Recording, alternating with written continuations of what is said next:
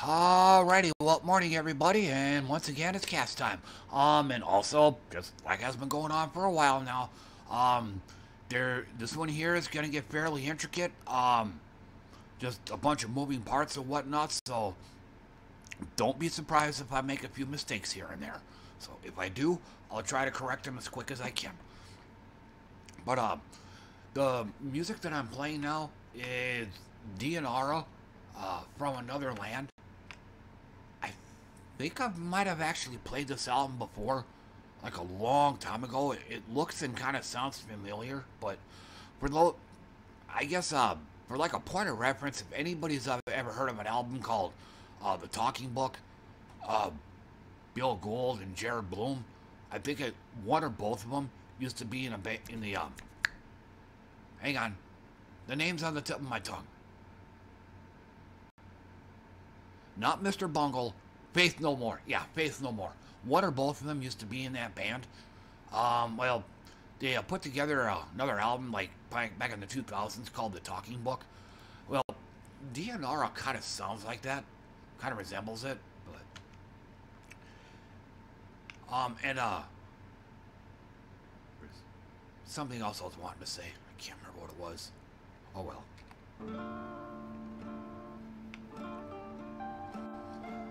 And I did forget to sound test this, so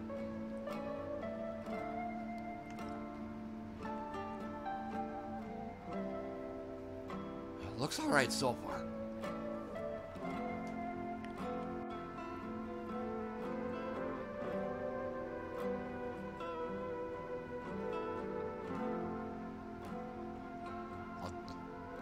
I'll turn it down just a smidge.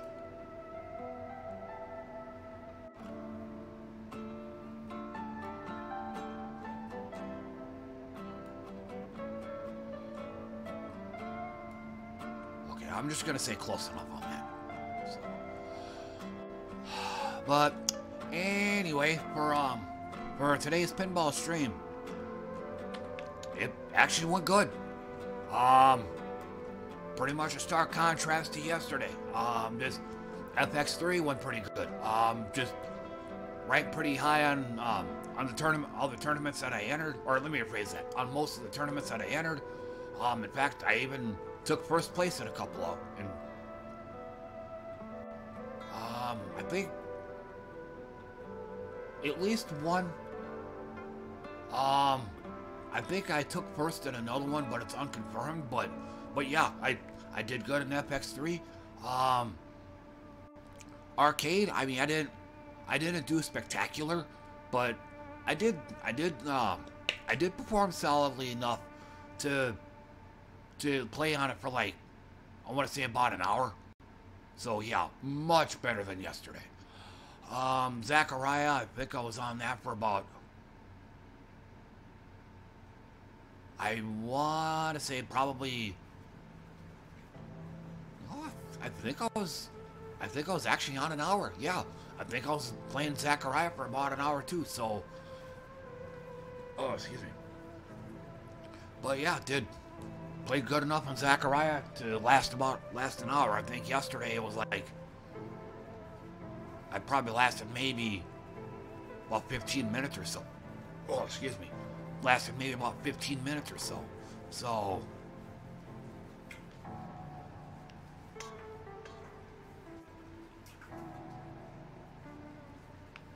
yeah, good day today. So I am redeemed. Oh, I forgot to mention too, there's probably gonna be a chance that this might be a fairly short cast. Yeah, because I didn't really do a whole lot. You know, other than the usual slobbing and napping.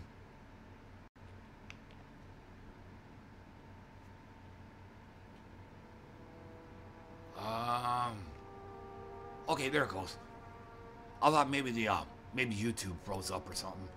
It was silent there for a while.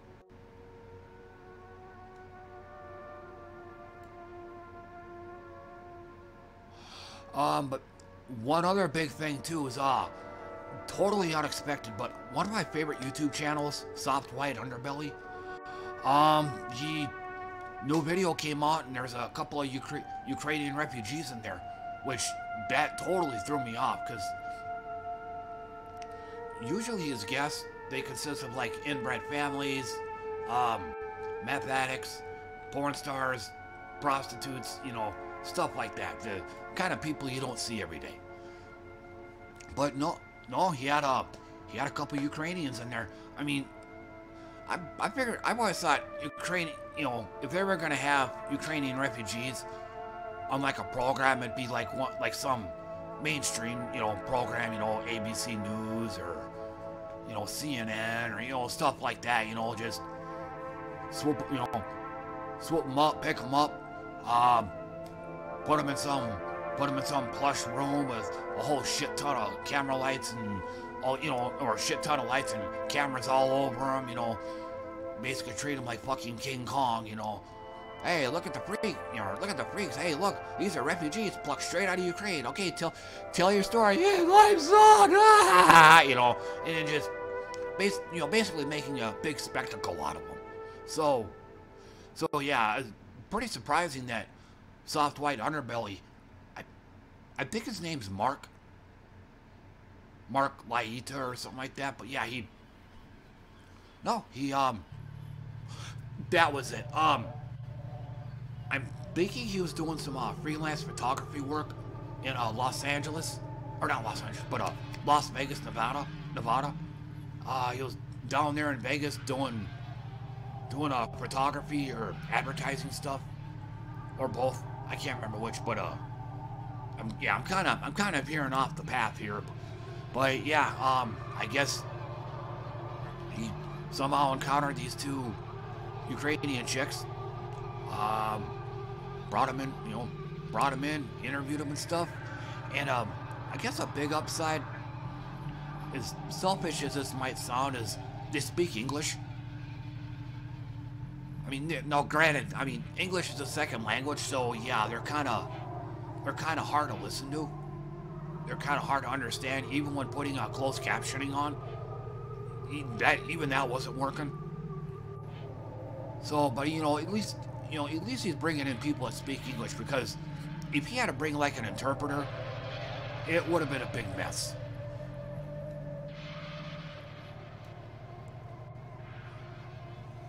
I've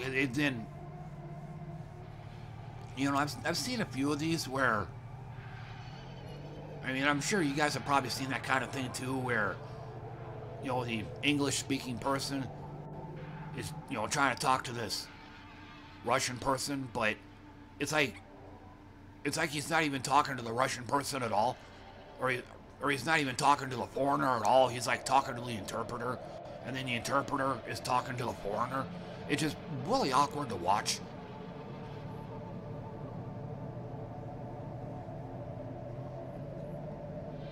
So yeah, I gotta say props to him for, bringing people in that actually speak English. But if I can remember to, though, I'm definitely gonna post a link to this interview in my description.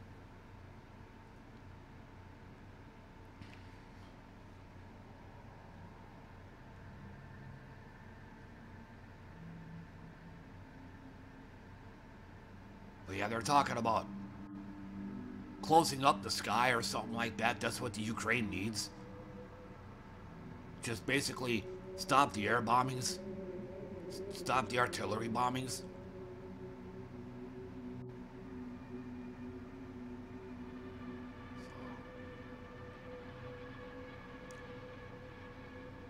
But if anyone saw yesterday's cast where I showed that Jessica Wildfire article, even if they do make things all better for the Ukrainians, it won't be for the best of reasons.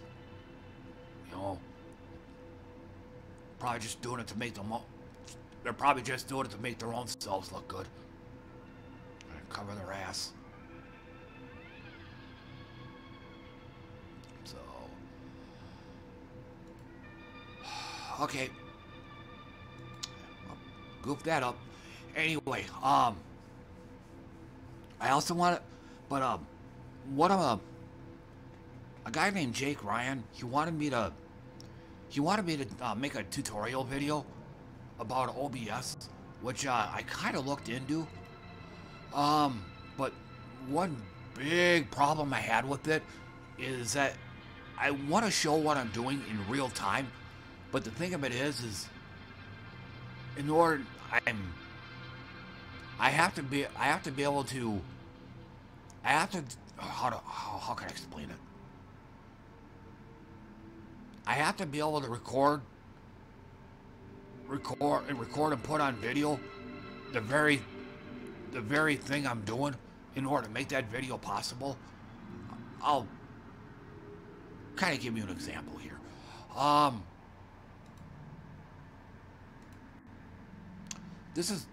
See, if I did that, this is what you'd get. And I don't really know what to do.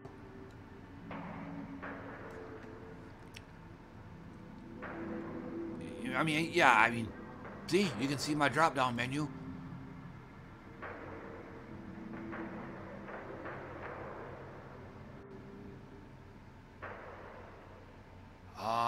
I can think of maybe one thing. If you guys can see it well enough, color source.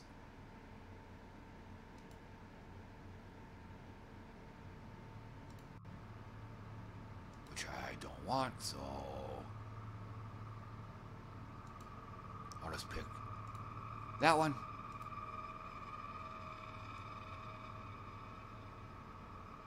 I mean, I could probably do something like that, you know, put a big curtain over that so you're not seeing the duplicates. But like I said, basically, trying to show you how to work OBS in real time is like crossing the streams.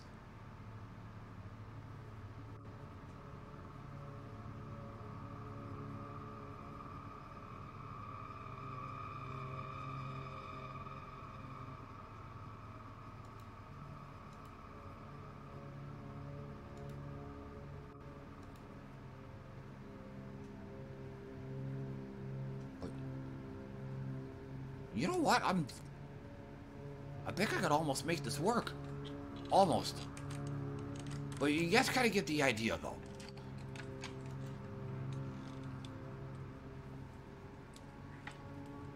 But I'd have to find some way to cover that up.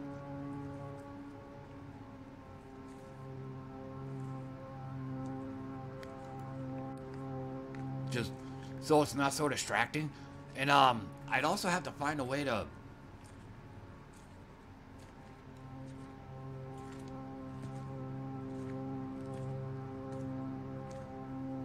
couldn't do that.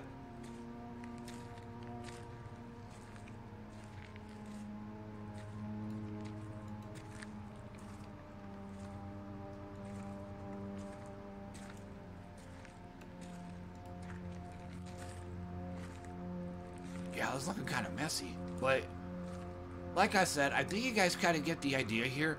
I want to show you how I do this, like, in real time.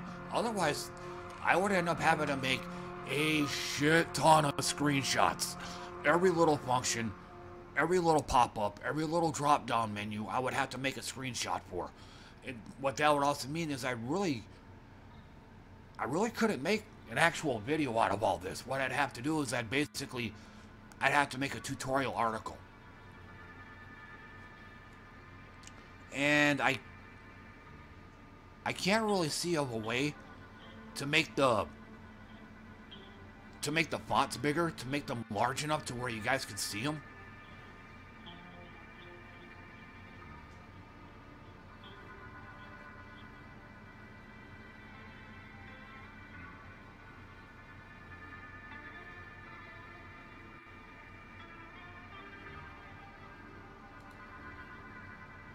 In fact, let me, okay, I'm gonna toss out a random image, if you can see here.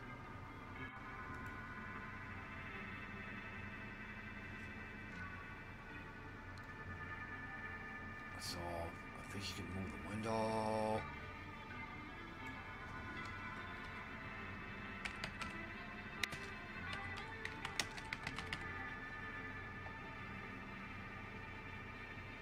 Okay, I don't know if you guys can see this, but the okay, it looks like you guys can.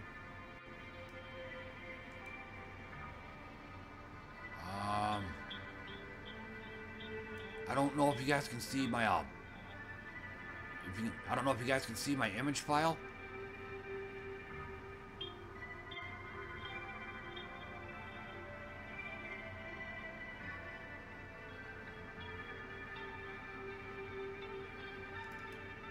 I'll just pick that. Yeah, looks like you can. But yeah, well, here's one basic building block. But again, what I really want to do is as you can see here, I want to get rid of all the duplicate stuff back here. Kind of looks like an MC Escher painting or something. Then just go here. I push the delete key. So it looks like I'm onto something here.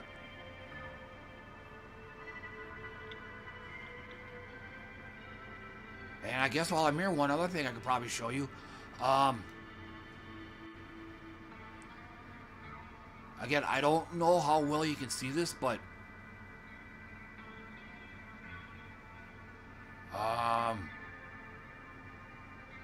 browser. But this is another way of adding images. But I would have to.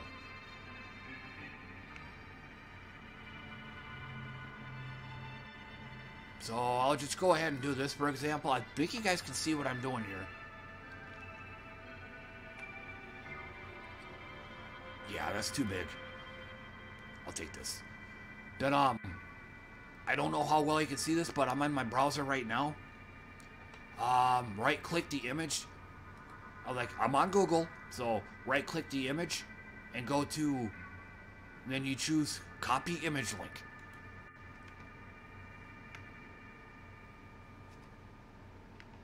Let's title this. And then on my other casts, whenever you hear me say, get ready for a big blue patch coming up, I'll try to stop it as quick as I can. This is what I'm talking about.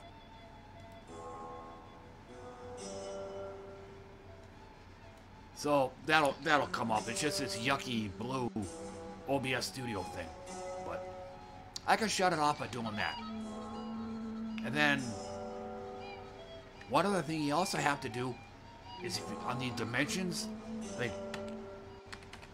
you want it to be exactly what it shows on the browser. 252, I think it was.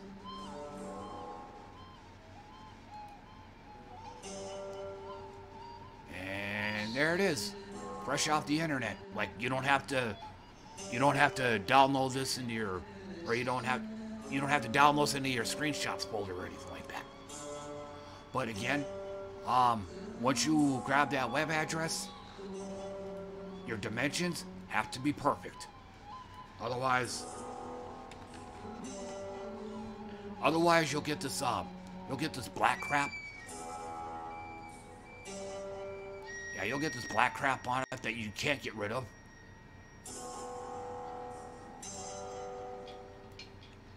So back to 199. Yeah. So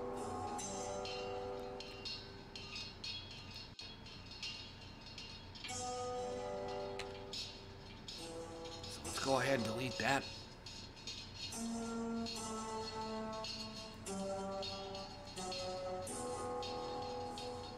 Huh, but yeah, this is totally unplanned right here. I mean, again, this isn't ideal, but it is something to consider.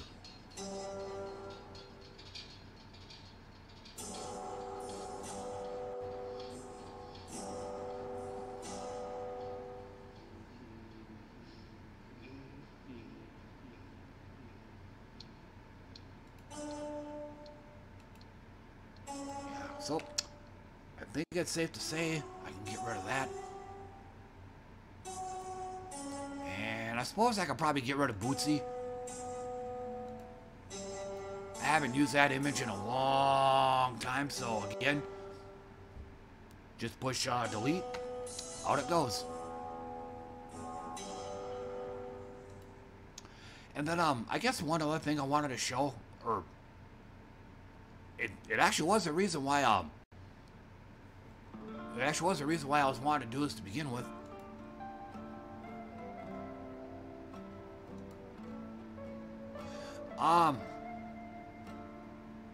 Actually, no. I'll go ahead and show that at another time. But it's gonna be I want it to be a full-blown video on why I don't like Windows Movie Maker. I've said this in other casts too, but OBS, it's a program that's meant for streaming and recording stuff, not editing. That's supposed to be Windows Movie Maker's job. This is where you're supposed to be doing all the cutting and sewing and all that, but yet this thing doesn't have near the functionality that OBS does. So yeah, I'm kind of in the market for something better, but it has to be free and it can't be a trial. Especially if you were to sign up for that trial, it asks for your credit card number. No. You should only be, they should only be asking for that shit after the trial period has ended and you want to upgrade, you want to upgrade to the full version. Not as a requirement just to get the trial version to begin with. So.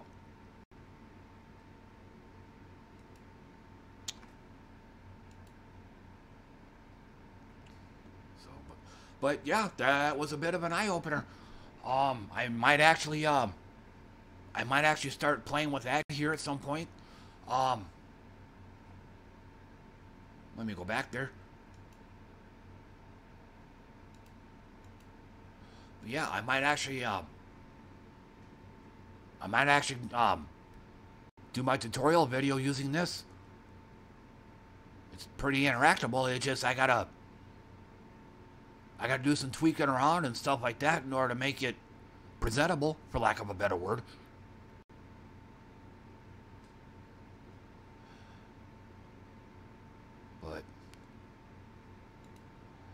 But otherwise, that's going to do it for me, everybody. I'm going to go ahead and call it good here. I think I pretty much said all the things that I wanted to say this morning, and then some. So, but otherwise, as always, thanks for tuning in and listening to me. I always appreciate that, and I should be able to do another one of these tomorrow. So, but until then, thanks again for coming by, everybody, and see you all next time. Bye for now.